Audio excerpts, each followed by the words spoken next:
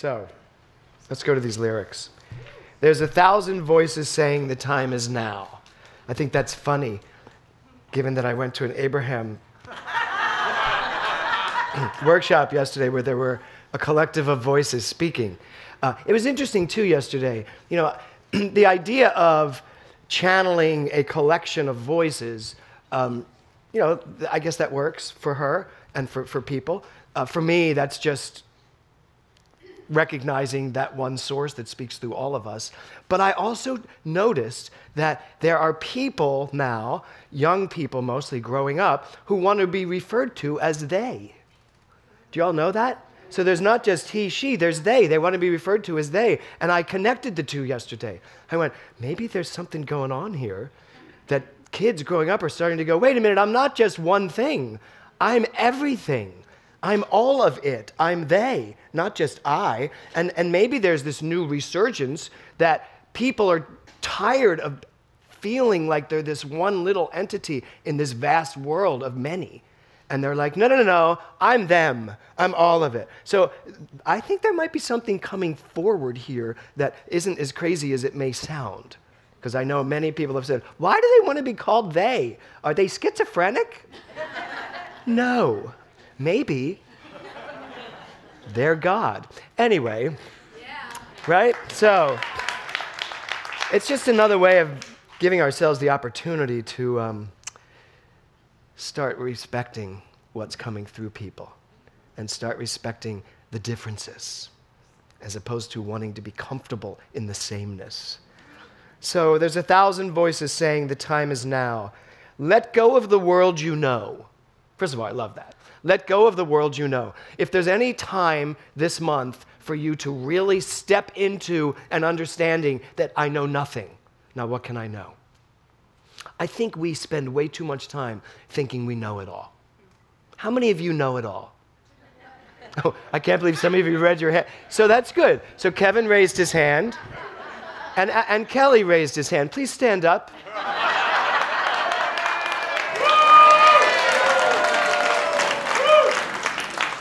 So what I will say is they're the only two that got it right.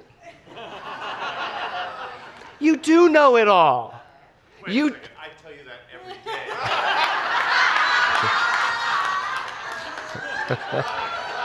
day. Okay. Kevin does remind me often that he knows it all. But we do. There is that in us. There's a place in us where we know it all. Now, if we're willing to forget the human idea of this, I have to know it all because I have to know all the information and make my decisions. If we can let go of that, we actually know it all. And now we'll find out what we really do know if we're willing to let go of what we think we know. Because notice I said to you, I let go of what I think I know in order to know what I know. So I think we have kind of confined ourselves into this understanding of what everything is to the degree that we're not willing to open up to seeing what everything is. That's what we get to discover this month, particularly, and this year in whole. So let go of the world you know. There's something waiting for you in the great unknown. Now, here's the question. Do you believe that? Do you believe that there is actually something waiting for you in this world? Do you believe that there's way more to your life than what you are now experiencing? How many people agree with that?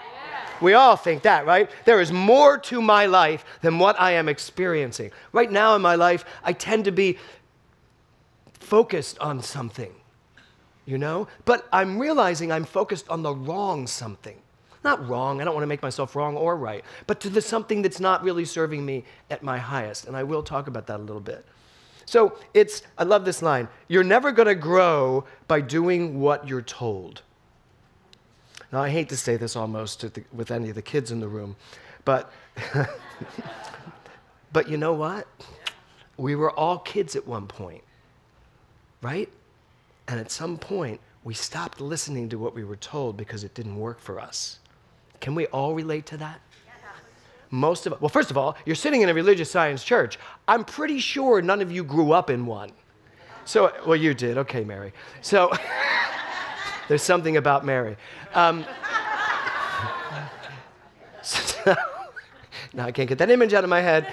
So, So, so, so at some point, we stopped listening to what we were told about religion, about God, and we ended up here. We ended up somewhere. So all of us at some point stop listening to what we're told because something else is coming through. Yes? Yes.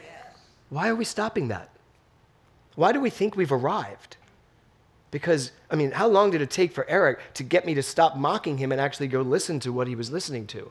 I mean, I won't stop mocking him, but I will. But I will pay more attention to that. And I actually even want to read some of it. So it really is about, are we willing to open ourselves up to the great unknown and realize there's something waiting for me if I open my mind and stop thinking I know what I know? It's a real trap for ministers. It's a real trap for ministers and teachers because we tend to think what we're teaching is correct. I know that what I'm teaching is correct for this moment. And most of my students will tell you, I have very often come in the next week and said, yeah, that doesn't work anymore. How about this? Now, some people, it drives them crazy because really they just want to know what's the answer. Well, the answer is there's a question. That's the answer. Right? And if we're not willing to do that, we will go the way of Christian Science, which is just getting smaller and smaller and smaller and smaller because it has one thing to teach and won't allow anything else to be known from it. Which, by the way, what it teaches is good. It's right. It's great. But it's not expanding into a new world. And sometimes religious science is doing that too. We're not willing to open up to what's new, to what it is, in a religion that was basically founded by a man who said, there is no one answer, it's all of it. So that's our job, and this year is a great year to do this. You're never going to grow by doing what you're told. So this year is the month of discovery. And my little slogan is, I discover the unseen in 2019.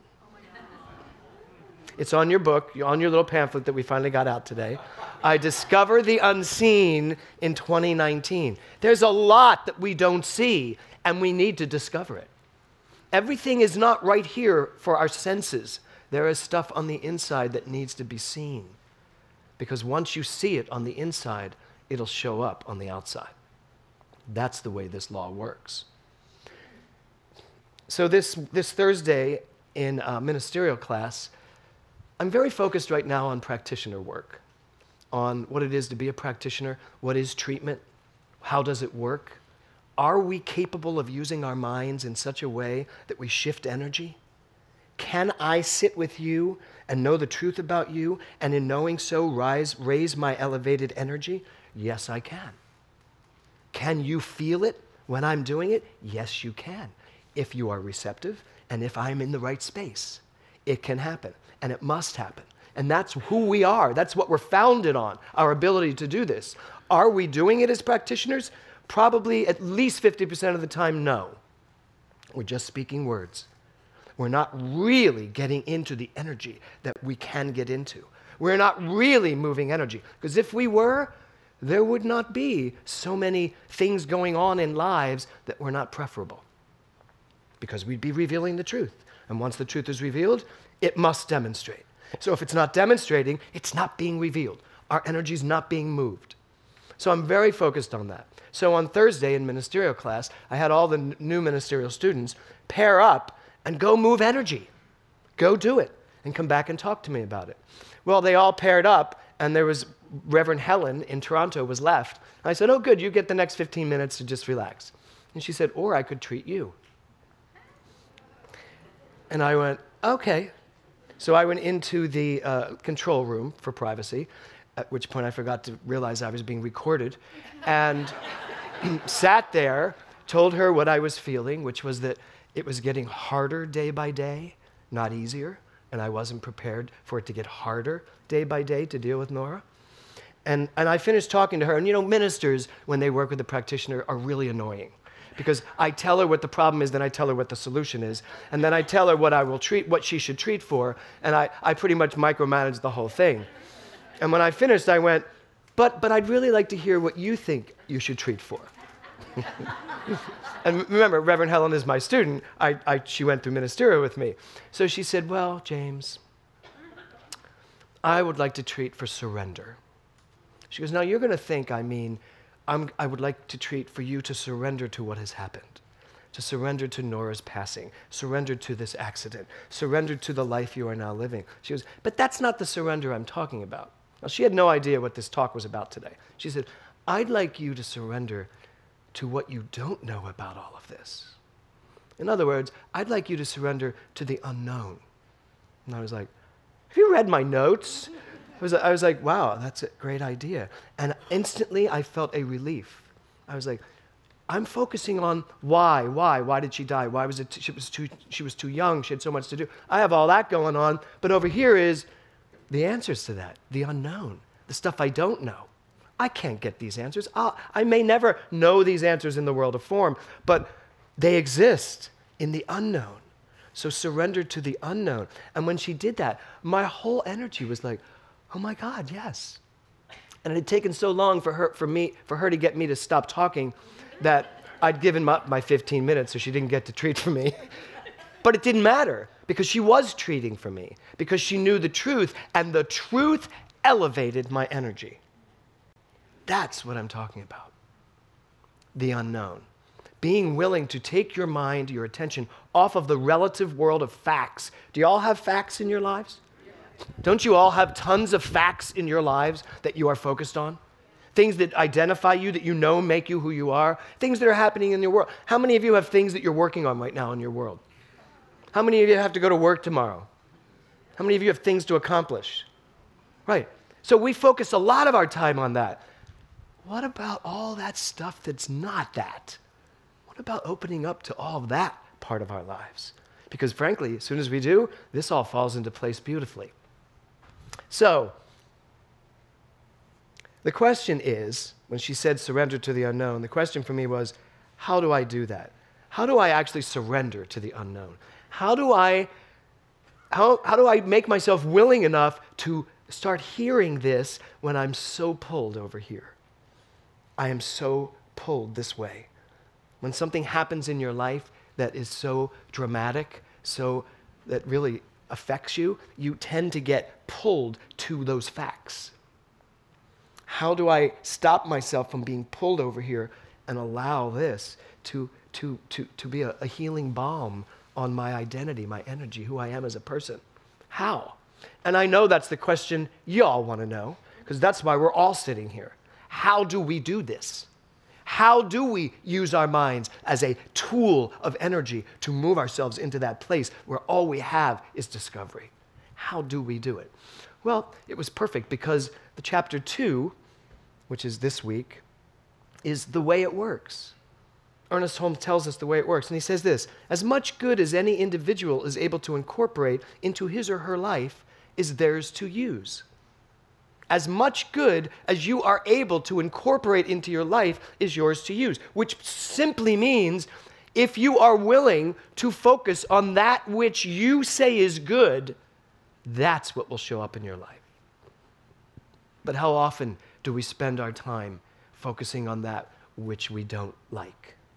How often do we get caught up in the he said, she said, this person did this to me, this happened? What do you think you're creating from all of this? So it's so simple. As much good as you are willing to incorporate into your life is yours to use and experience. That's what he says. He says, that's the way it works, which puts it all on you. And then he says this: we shall find a better God when we shall have arrived at a higher standard for man. We blame God so often. In my old life, God was really the person you could blame for everything. Remember that? I kind of miss that God. I do. Sometimes I really envy the Catholics because they can just blame it all on God. It's God's fault. I've done everything right. It's God's fault. You know, I know because my family tell me that. But if I get to say it's all me, how much good am I going to bring into my life? And I love when he says here, you'll arrive at a better God when you arrive at a better you. Because guess what? You're it. But most of us don't believe that, or we believe it in different degrees. I just said to someone yesterday, every problem you have, everything you are working on boils down to one thing. there is a part of you that still doesn't believe you are God. Therefore, you will find, look for, search for what you need out here, and it doesn't exist. Because what you are looking for, you are looking with. What you think is going to save you already has. You just don't know it. That's where we are, and that's what Ernest Holmes is saying. And that is the way it works. And so it's quite a quagmire at times, isn't it? The very thing you want to accomplish, you already are, so you're looking for it, and yet it's here, and you can't find it. What's that joke that someone says? God played a joke on mankind because he put the truth inside of him, the only place he wouldn't look. But I think we've evolved past that. So here's the whole thing. How does it work? You know, it's like, how does it work? The way it works. How does it work? It works by listening to you. That the thing itself that we talked about last week, God, the law, is listening to you. All the time, by the way, 24/7. There's no room you can go into where that you are doesn't listen anymore. Oh, that there would be. Where you could go, I'm going to step into this closet and bitch and moan, and no one's going to hear this. God won't hear it. This will have no repercussions on my life. It just doesn't happen. Nope. It listens to everything you say. Now, does it demonstrate everything you say? How many people have seen The Secret? I love that moment in The Secret where the elephant shows up because the guy thinks of an elephant. That would be kind of crazy if everything showed up. But on the collective, everything you say, based on what you believe, has a general overall premise. That's what shows up in your life. So the thing is, you have to be on top of everything you are thinking. You have to be awake, aware, alert. And I know some of us say, I know this is creating, but I'm doing it anyway. Well, okay, but then you cannot complain when your life turns upside down. And you certainly can't, any of you sitting here today, you can't say, how did this happen? Because here's the answer. Look in the mirror. That's how it happened. Because you happened it. Is that a word? Okay, good. You happened it. I like that. So, it works because it listens to you. Now, it's listening to your beliefs. So, Esther Hicks yesterday said this.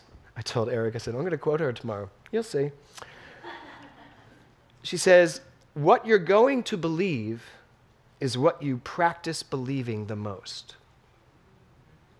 I know, think about that for a second.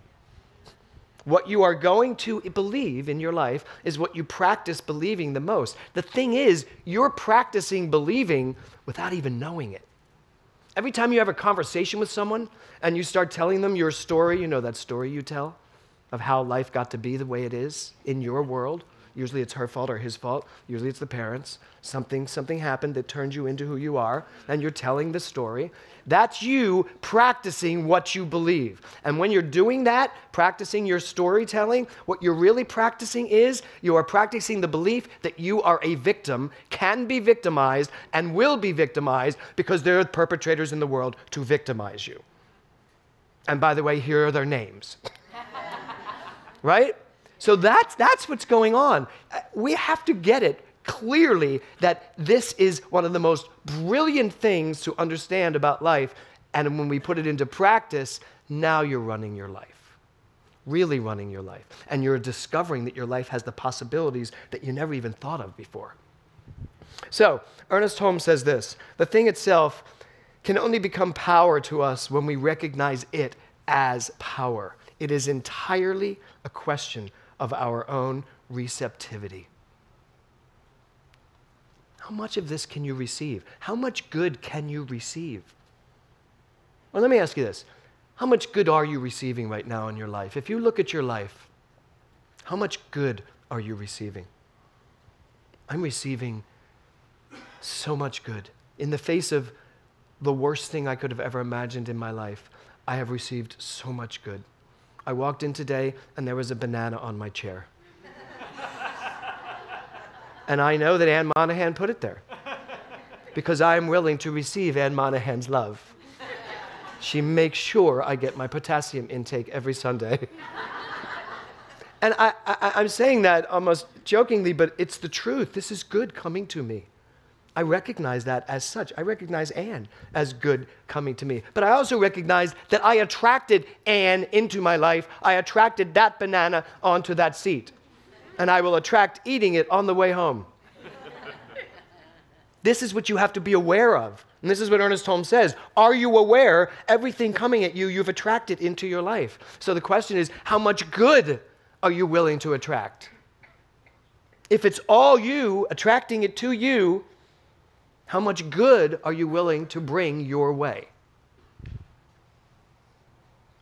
So one of the chapter headings in this second chapter is this: how much can we believe?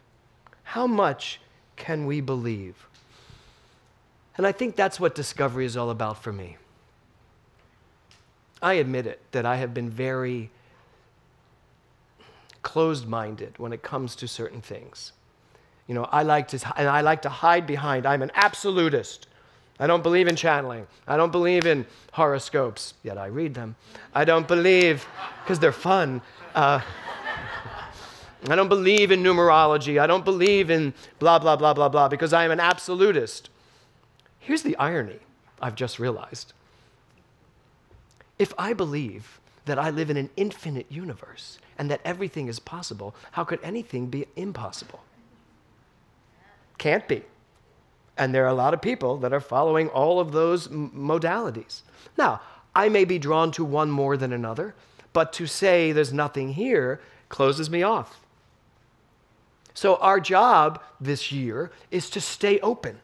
Not to follow every little thing that comes along as though that's one of the problems too. It's like, this is everything, this is it. No, all of it.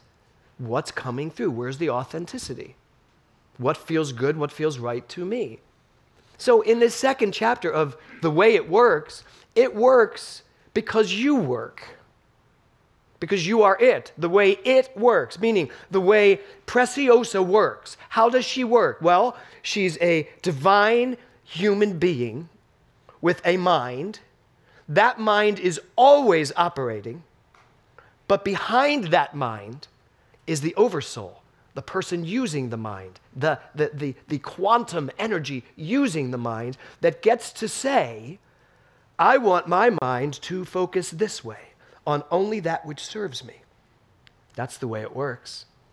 But what do you have to do to get there? You have to be willing to identify this, what I am, this divine human being. You have to be willing to identify the mind that you have, that is that which is the one mind operating everywhere. And then you have to be willing to know that behind it all is Emerson's oversoul, that is literally the most powerful thing in the universe because it is everything, and that you have the full use of it to focus your life from it.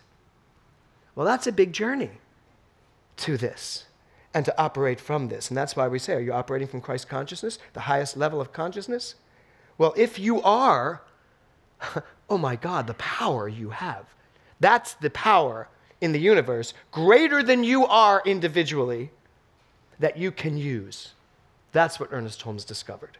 That's the teaching he brought to us. And that's the way it works, right here in Preciosa. That's how it works. And it doesn't have to be this big thing outside of ourselves that we can't understand. That's how it works, individually, right here. She gets to use it that way, and she does, except when she doesn't. And that goes for all of us. So the question is, what do you want to do with it? You're it. What do you want to do with it? So when he says, how much can we believe? He says, whatever you can believe, that much you can have. And his last paragraph is, let us realize and work with this sound knowledge and perfect faith that as high as we shall make our mark in mind and spirit, so high shall be its outward manifestation in our material world. As high as you are willing to go, that's as high as your life will manifest. It's really that simple. That is the way it works. Surrender to this great unknown. And then when you surrender to the great unknown, it will be known to you how massive and amazing you are. Accept the new. Accept the different. Question what you think constantly. Question what you think you know constantly. Allow yourself to be wrong. I will say that again. Allow yourself to be wrong. And then hold it all very lightly, because as Delaney sang, there is something waiting for you in the great unknown. And you know what that is? It's you, waiting for you to know you. Namaste.